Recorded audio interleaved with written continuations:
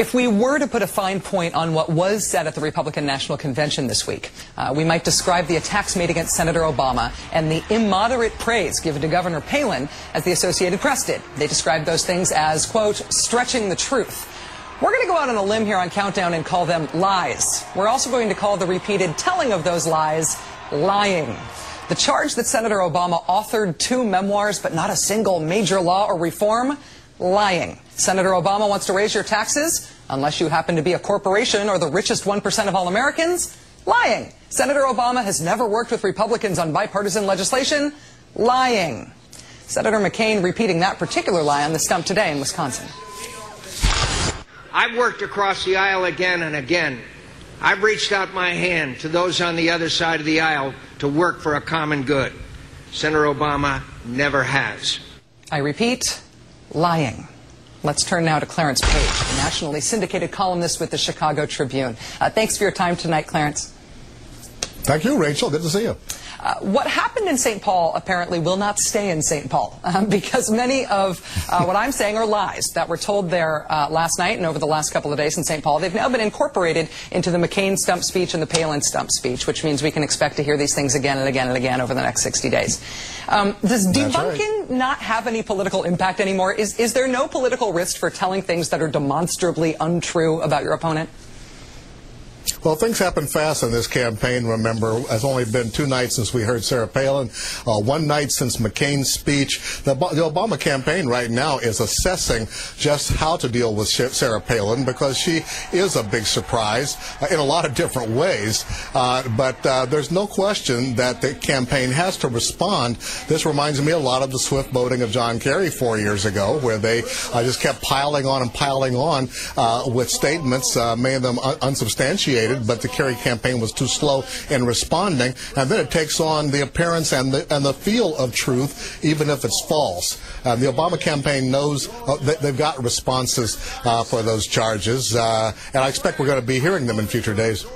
The Obama campaign has very aggressively pounced this week on the McCain campaign manager Rick Davis's statement that the campaign should be about personality instead of about issues.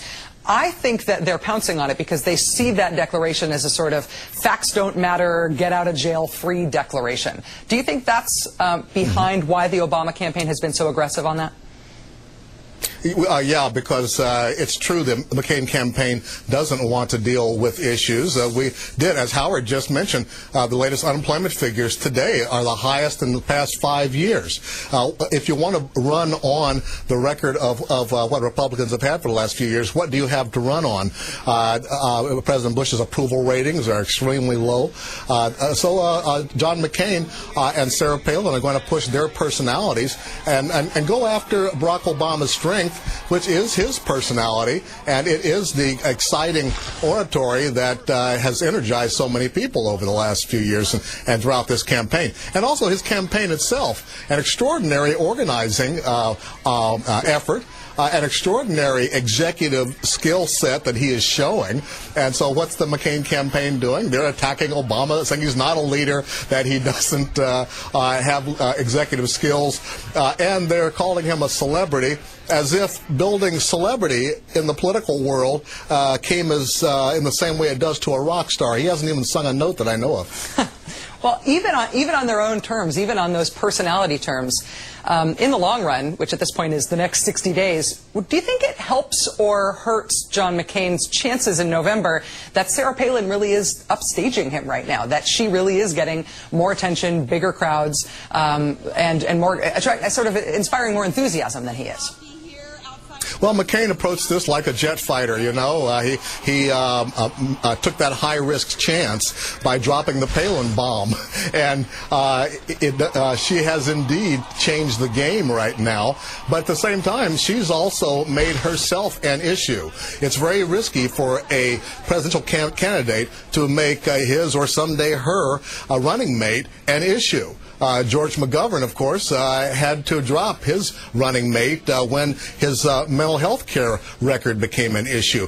Sarah Palin has a lot of questionable controversies in her background that are starting to come out, but, you know, a lot of reporters have only now landed in Alaska to look into her background. McCain and his campaign may find themselves fending off a lot of embarrassing questions over the next couple of weeks.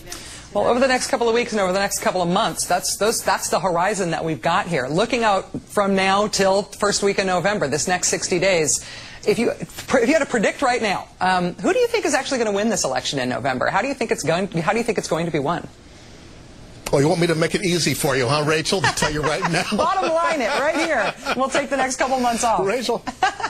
I think it's going to be close, Rachel. I think it's going to be close. It's closer than it ought to be, considering how low the public's approval of Republicans is right now. How John McCain has not dealt with specifics as to what he's going to do about it. But by making this a personality race, it becomes an unpredictable contest. Clarence Page of the Chicago Tribune, thank you so much for joining us.